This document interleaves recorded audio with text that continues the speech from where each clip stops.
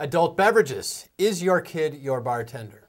Do you drink with your kids? Are you one of those parents who will buy the kids their keg and say, have everyone come over to my house because that way at least I know where everybody is and charge drinking. $3 and right. $3 a cup for the guys, $1 for the girls. Ladies' That's night. an old trick. Right. That's an old trick. Right. You know what?